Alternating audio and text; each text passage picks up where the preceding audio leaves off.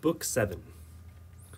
So speaking, Hector the Glorious swept on through the gates, and with him went Alexandros his brother, both of them minded in their hearts to do battle and take their part in the fighting.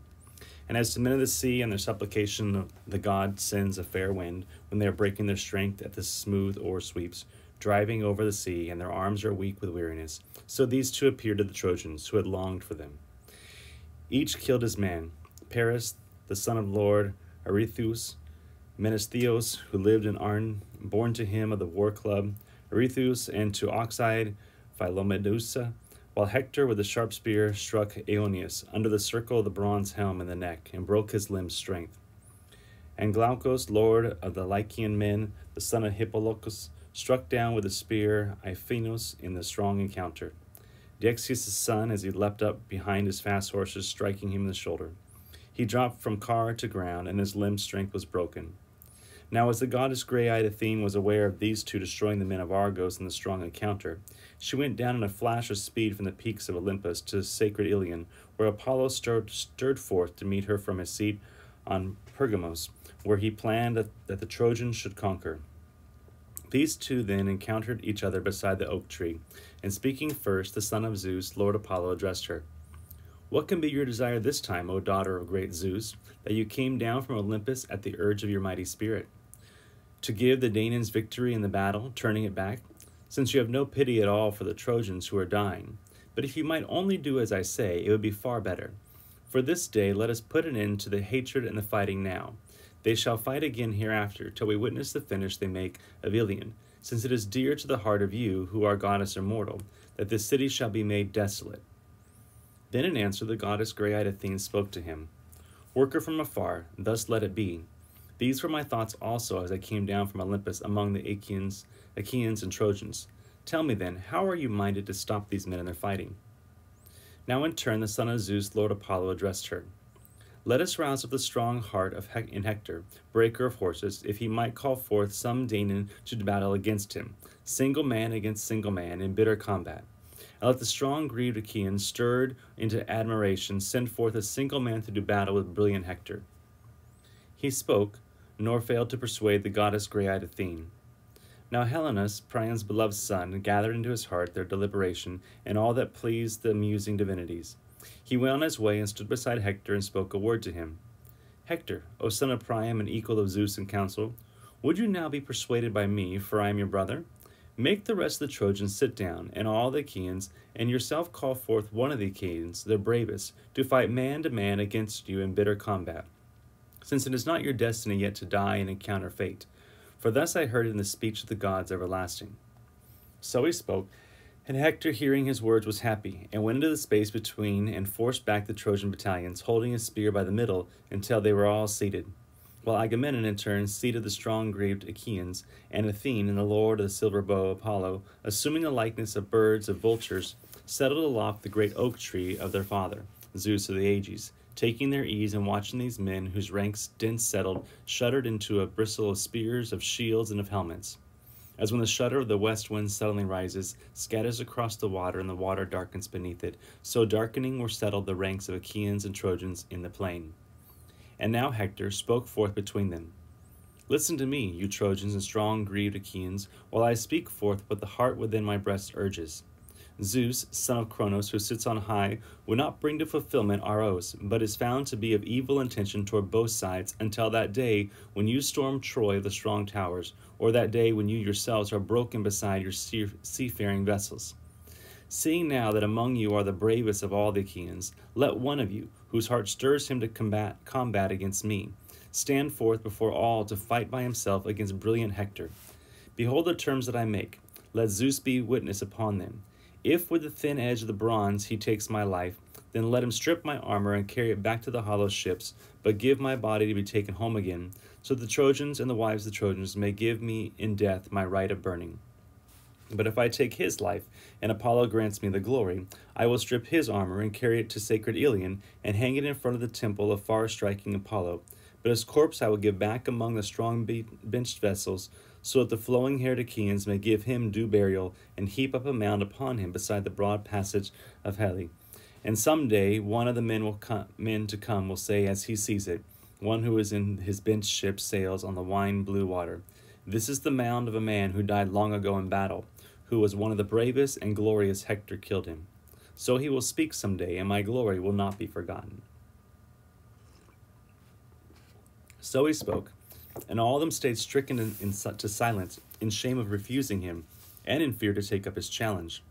But now, at long last, Menelaus stood forth and addressed them, in scorn and reproach, and stirred within the heart to great sorrow. Ah me, you brave in words, you women, not men of Achaia! This will be a defilement upon us, shame upon shame piled, if no one of the Danaans goes out to face Hector. No, may all of you turn to water and earth, all of you, who sit by yourselves with no life in you, utterly dishonored. I myself will arm against this man, while above us the threads of victory are held in the hands of the immortals. So he spoke, and began to put on his splendid armor. And there, O Menelaus, would have shown forth the end of your life under the hands of Hector, since he was far stronger than you were, had not the kings of the Achaeans leapt up and caught you, and the son of Atreus himself, powerful Agamemnon, caught you by the right hand, and called you by name and spoke to you. Menelaus, beloved of God, you are mad. You have no need to take leave of your senses thus. Hold fast, though it hurts you, nor long in your pride to fight with a man who is better than you are, with Hector, Priam's son. There are others who shudder before him. Even Achilles, in the fighting where men win glory, trembles to meet this man, and he is far better than you are. Go back now, and sit down in the throng of your own companions. The Achaeans will set up another to fight against this man, and even though he is without fear, and can never be glutted with rough work, I think he'll be glad to leave off, even if he comes off the whole from the hateful fighting and bitter combat. The hero spoke like this, and bent the heart of his brother, since he urged wisely, and Menelaus obeyed him. His henchmen joyfully thereupon took off the armor from his shoulders. Nestor, among the Argives now, stood forth and addressed him. Oh, for shame! Great sorrow settles in the land of Achaia. Surely he would groan aloud, Peleus, the aged horseman, the great man of counsel among the Myrmidons, and their speaker. Once as he questioned me in his house, he was filled with great joy as he heard the generation and blood of all the Argives. Now if he were to hear how all cringe away before Hector, many a time he would lift up his very hands to the immortals, and the life breath from his limbs would go down to the house of Hades. If only, O Father Zeus, Athene, Apollo, I were in my youth, as when the Pylians assembled, and the spear-fighting Arcadians battled by swirling Celadon, by the streams of Iardanos, and before the ramparts of Phea. Their champion stood forth, Ereuthalion, a man godlike, wearing upon his shoulders the armor of Lord Arethus the brilliant, given by the men of that time and the fair-girdled women the name club fighter, because he went into battle armed neither with the bow nor the long spear, but with a great bar clubbed of iron broke the battalions. Lycurgus killed this man by craft, not strength, for he met him in the narrow pass of the way, where the iron club served not to parry destruction. For Lycurgus, too quick with a stab beneath it, pinned him through the middle with a spear, so he went down backward to the ground. And he stripped the armor brazen Ares had given him, and wore the armor thereafter himself, through the grind of battle. But when Lycurgus was grown an old man in the halls, he gave it to his beloved henchman, Ereuthalion, to carry. Wearing this armor, he called forth all the bravest to fight him, but they were all afraid and trembling. None had the courage, only I, for my hard-enduring heart and its daring drove me to fight him. I in age was the youngest of all of them, and I fought with him, and Pallas Athene gave me the glory. Of all the men I have killed, this was the tallest and strongest, for he sprawled in his great bulk this way and that. If only I were young now, as then, and the strength still steady within me, Hector the glancing helm would soon find his battle. But you, now, who are the bravest of all Achaeans, are not minded by the good will to go against Hector. So the old man scolded them, and 9 in all stood forth. Far the first to rise up was the lord of men, Agamemnon, and rose after him the sons of Tydeus, strong Diomedes. And next the 2 Aeantes rose, their fierce strength upon them. And after these, Idomeneus, and Idomeneus' companion, Meriones, a match for the murderous lord of battles. And after these, Eurypylus, the glorious son of Iammon, and Thoas rose up, Adriamon's son, and brilliant Odysseus. All of these were willing to fight against brilliant Hector. And before them again spoke the Gerenian horseman Nestor. Let the lot be shaken for all of you to see who wins it. He shall be the one to gladden the strong grieved Achaeans, and to be glad within his own heart if he can come off whole again from the hateful battle and bitter combat. So he spoke, and each of them marked a lot as his own lot. They threw them into the helmet of Atreus' son Agamemnon, and the people, holding up their hands to the gods, prayed to them. Then would murmur any man, gazing in the wide sky, Father Zeus, let Aias win the lot, or else Diomedes, Tydeus' son, or the king himself of golden Mycenae. So they spoke, and Nestor the Gerenian horseman shook the lots, and a lot leapt from the helmet, that one they had all wished for, the lot of Aias. And a herald carrying it all through the great throng showed it from left to right to the great men of the Achaeans, all of them. Each man knew not the mark and denied it. But as carrying it all through the great throng, he showed it to that one who had marked it as his, and thrown it in the helmet, glorious Aias. He held forth his hand, and the herald stood by him, and put the lot in it. And he saw his mark on the lot, and he knew it, and his heart was gladdened. He threw it down on the ground beside his foot, and spoke to them. See, friends, the lot is mine, and I myself am made happy in my heart, since I think I can win over brilliant Hector. Do this, then, while I put on my armor of fighting. All of you be praying to the Lord Zeus, the son of Cronos, in silence and each to himself. Let none of the Trojans hear you, or openly out loud, since we have nothing to be afraid of at all, since no man by force will beat me backward unwilling as he wills, nor by craft either, since I think that the man who was born and raised in Salamis, myself, is not such a novice. So he spoke, and prayed to the Lord Zeus, the son of Cronos, and then would murmur any man gazing in the wide sky, Father Zeus, watch over us from Ida, most high, most honored. Grant that Aias win the vaunt of renown and the victory. But if truly you love Hector and are careful for him, give to both of them equal strength, and make equal their honor. So they spoke, and meanwhile Aias armed him in shining bronze. Then when he had girt his body in all its armor, he strode on his way, and Ares the war god walks gigantic going into the fighting of men, whom the son of Cronos has driven to fight angrily in heart-perishing hatred. Such was Aias as he strode gigantic, the wall of the Achaeans smiling under his threatening brow, and his feet beneath him taking huge strides forward and shaking the spear far shadowing. And the Argives looking upon him were made glad, while the Trojans were taken every man in the knees with trembling and terror. And for Hector himself the heart beat hard in his breast, but he could not any more find means to take flight and shrink back into the throng of his men, since he in his pride had called him to battle. Now Aias came near him, carrying like a wall his shield of bronze and sevenfold ox hide, which Tychios wrought him with much toil. Tychios, at home in highly far the best of all workers in leather, who had made him the great gleaming shield of sevenfold ox hide from strong bulls, and hammered an eightfold of bronze upon it. Telamonian Aias, carrying this to cover his chest, came near to Hector and spoke to him in the words of Menace.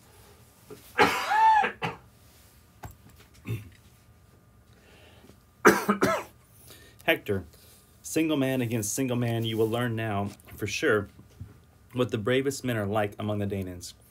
Even after Achilles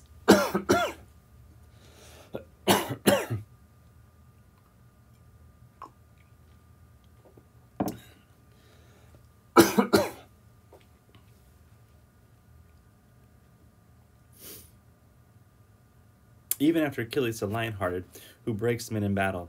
He lies now apart among his own big seafaring ships, in anger Agamemnon, the shepherd of the people. But here we are, and we are such men as can stand up against you. There are plenty of us, so now begin your fight and your combat. Tall Hector of the glancing helm answered him. Aias, son of Telamon, seed of Zeus, O Lord of the people, do not be testing me as if I were some ineffectual boy or a woman who knows nothing of the works of warfare. I know well myself how to fight and kill men in battle. I know how to turn to the right, how to turn to the left, the ox-hide tanned into a shield, which is my protection in battle. I know how to storm my way through into the struggle of flying horses. I know how to tread my measures on the grim floor of the war god. Yet great as you are, I would not strike you by stealth, watching for my chance, but openly, so perhaps I might hit you. So he spoke, and balanced a spear far shadowed, and threw it, and struck the sevenfold ox-hide terrible shield of Aias in the in the uttermost bronze. which was the 8th layer upon it. And the unwearying bronze spearhead shore in its way through 6 folds, but was stopped in the 7th oxhide. Then after him, Aias the illustrious, in turn, cast with his spear, far shadowing, and struck the shield of Priam's son on its perfect circle. All the way through the glittering shield went the heavy spearhead, and crashed its way through the intricately worked corselet. Straight ahead by the flank the spearhead shore through his tunic, yet he bent away to one side and avoided the dark death. Both, now gripping in their hands the long spears, pulled them out, and went at each other like lions who live on raw meat, or wild boars whose strength is no light thing. The son of Priam stabbed then with his spear into the shield's center, nor did the bronze point break its way through, but the spearhead bent back. Now Aias, plunging upon him, thrust at the shield, and the spearhead passed clean through, and pounded Hector back in his fury, and tore at his neck, passing so that the dark blood broke. Yet even so, Hector of the shining helmet did not stop fighting, but gave back, and the heavy hand caught up a stone that lay in the plain, black and rugged and huge. With this he struck the 7-fold oxhide terrible shield of Aias in the knob of the center, so that the bronze clashed loud about it. After him Aias in turn, lifting a stone far greater, whirled it and threw, leaning into the cast, his strength beyond measure. And the shield broke inward under the stroke of the rock, like a millstone. And Hector's very knees gave, so that he sprawled backward, shield beaten upon him. But at once Apollo lifted him upright. And now they would have been stabbing with their swords at close quarters, had not the heralds, the messengers of Zeus and of mortals, come up, one for the bronze-armored Achaeans, and one for the Trojans, Idaeus and Talthabios, both men of good counsel. They held their staves between the two men, and the herald Idaeus, out of his knowledge of prudent advices, spoke a word to them. Stop the fight, dear children, nor go on with this battle. To Zeus, who gathers the clouds, both of you are beloved. And both of you are fighters. This thing all of us know surely. Night darkens now. It is a good thing to give way to the nighttime.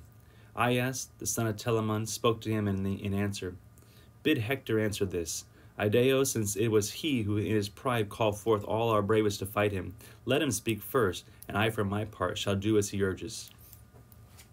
Tall Hector of the glancing helm answered him. Aias, seeing that God has given you strength, stature, and wisdom also, and with a spear you surpass the other Achaeans, let us now give over the fighting and hostility for today.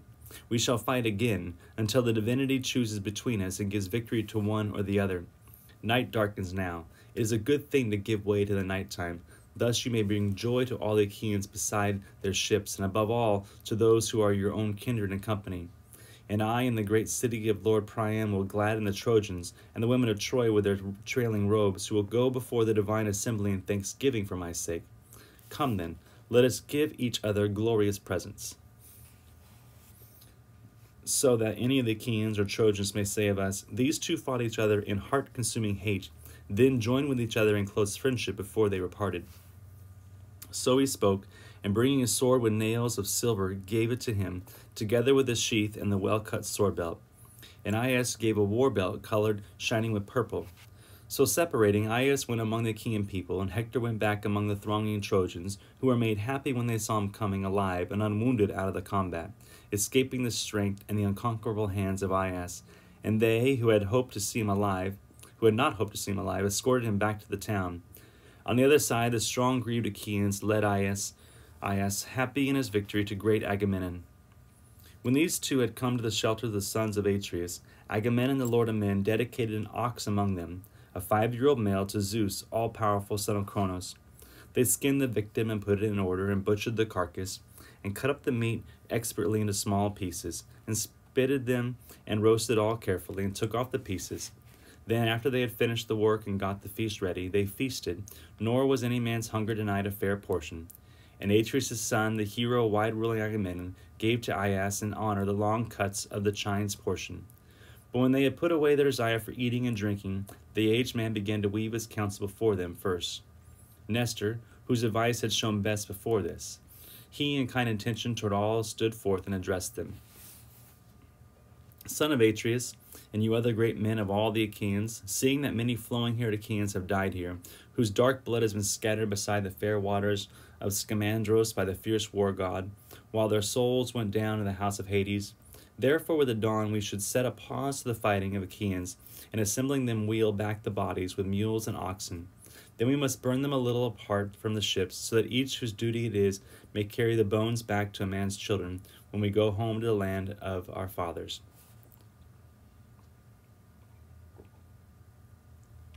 And let us gather and pile one single mound on the corpse pyre indiscriminately from the plain, and build fast upon it toward ramparts, to be a defense of ourselves and our vessels. And let us build into these walls gates strongly fitted, that there may be a way through them for the driving horses, and on the outer side and close we must dig a deep ditch circling it, so as to keep off their people and horses. That way we may not be crushed under the attack of these proud Trojans. So he spoke, and all the kings gave him their approval. Now there was an assembly of Trojans high in the city of Iliad, fiercely shaken to tumult before the doors of Priam. And among these Antenor the thoughtful began to address them. Trojans and Dardanians and companions in arms, hear me while I speak forth what the heart within my breast urges. Come then, let us give back Helen of Argos and all her possessions to the sons of Atreus to take away, seeing now we fight with our true pledges made into lies, and I see no good thing's accomplishment for us in the end unless we do this. He spoke thus and sat down again, and among them rose up brilliant Alexandros, the lord of lovely-haired Helen, who spoke to him in answer and addressed them in winged words. Antenor, these things that you argue please me no longer. Your mind knows how to contrive a saying better than this one. But if in all seriousness this is your true argument, then it is the very gods who ruined the brain within you. I will speak out before the Trojans, breakers of horses. I refuse, straight out. I will not give back the woman. But of possessions I carried away to our house from Argos, I am willing to give all back, and to add to these for my own goods. He spoke thus, and sat down again, and among them rose up Priam, son of Dardanos, equal of the gods in council, who in kind intention toward all stood forth and addressed them. Trojans and Dardanians and companions in arms, hear me while I speak forth what the heart within my breast urges. Take now your supper about the city, as you did before this, and remember your duty of the watch, and be each man wakeful. And at dawn, let Idaeus go to the hollow ships and speak with the sons of Atreus, Menelaus, and Agamemnon, giving the word of Alexandros, for whose sake this strife has arisen, and to add this solid message, and ask them if they are willing to stop the sorrowful fighting until we can burn the bodies of our dead. We shall fight again until the divinity chooses between us and gives victory to one or the other. So he spoke, and they listened to him with care and obeyed him, and so took their supper, watch succeeding watch, through the army. Then at dawn, Idaeus went down to the hollow ships, where he found the Danaans, henchmen of the war god, in assembly beside the stern of Agamemnon's ship. The herald with the great voice took his stand in their midst and spoke to them.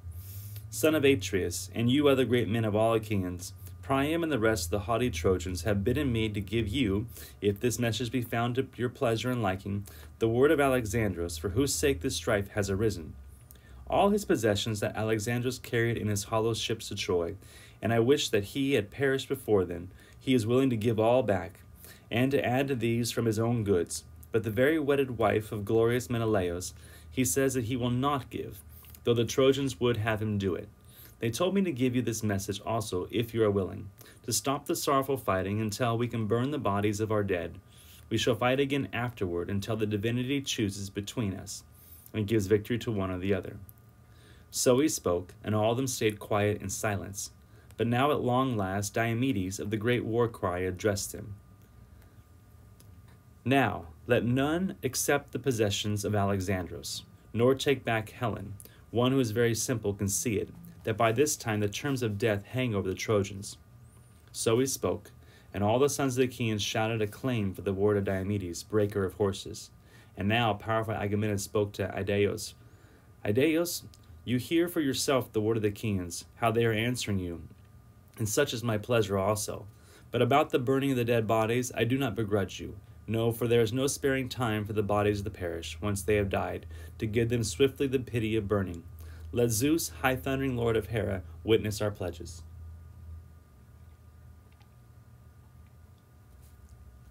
He spoke, and held up the scepter in the sight of all the gods. Then Idaeus made his way back to the once more to sacred Iliad. The Trojans and Dardanians were in session of assembly, all gathered in one place, awaiting Idaeus when he might come back. And he returned to them and delivered his message, standing there in their midst. and they made their swift preparations for 2 things: some to gather the bodies, and the others firewood.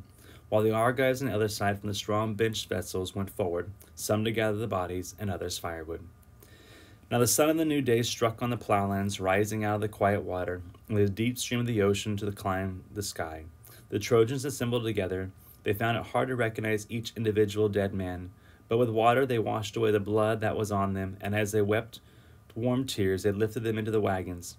But great Priam would not let them cry out, and in silence they piled the bodies upon the pyre, with their hearts in sorrow, and burned them upon the fire and went back to sacred Iliad. In the same way, on the other side, the strong grieved Achaeans piled their own slain upon the pyre, with their hearts in sorrow, and burned them upon the fire, and went back to their hollow vessels. But when the dawn was not yet, but still the pallor of night's edge of a chosen body of the Achaeans formed by the pyre, and they gathered together and piled one single mound all above it, indiscriminately from the plain, and built a fort on it, with towered ramparts, to be a defense for themselves and their vessels. And they built within these walls gates strongly fitted, that there might be a way through them for the driving of horses. And on the outer side and against it they dug a deep ditch, making it great and wide, and fixed the sharp stakes inside it. So the flowing-haired Achaeans labored, and meanwhile the gods in session at the side of Zeus, who handles the lightning, watched the huge endeavor of the bronze-armored Achaeans. And the god Poseidon, who shakes the earth beneath, began speaking among them. Father Zeus, is there any mortal left on the wide earth who will still declare to the immortals his mind and his purpose? Do you not see how now these flowing-haired Achaeans have built a wall landward of their ships, and driven about it a ditch, and not given to the gods any grand sacrifice? Now the fame of this will last as long as dawnlight is scattered, and men will forget that wall which I and Phoebus Apollo built with our hard work for the hero Laomedon's city. Deeply troubled, Zeus, who gathers the clouds, answered him, What a thing to have said, earth-shaker of the wide strength! Some other one of the gods might fear such a thought, one who is a god far weaker of his hands and in anger than you are. But the fame of you shall last as long as dawnlight is scattered. Come then. After once more the flowing-haired Achaeans are gone back with their ships to the beloved land of their fathers, break their wall to pieces and scatter it into the salt sea, and pile again the beach deep under the sands and cover it. So let the great wall of the Achaeans go down to destruction. As these two were talking thus together, the sun went down, and the work of Achaeans was finished. They slaughtered oxen then beside their shelters and took their supper. The ships came over to them from Lemnos, bringing them wine. Ships sent them over to them in numbers by the son of Jason, Euenos, whom Hippisiple had borne to the shepherd of the people, Jason. Apart to the sons of Atreus, Agamemnon, and Menelaus, Jason's son had given wine as gift 1,000 measures. And thence the rest of the flowing-haired Achaeans bought wine, some for bronze and others for shining iron, some for skins and some for the whole oxen, while others paid slaves taken in war, and they made their feasting abundant. All night long thereafter the flowing-haired Achaeans feasted, and the Trojans and their companions in arms in the city. But all night long Zeus of the councils was threatening evil upon them in the terrible thunderstroke. Green fear took hold of them. They spilled the wine on the ground from their cups, and none was so hardy as to drink till he poured to the all-powerful son of Cronos. They lay down thereafter and took the blessing of slumber.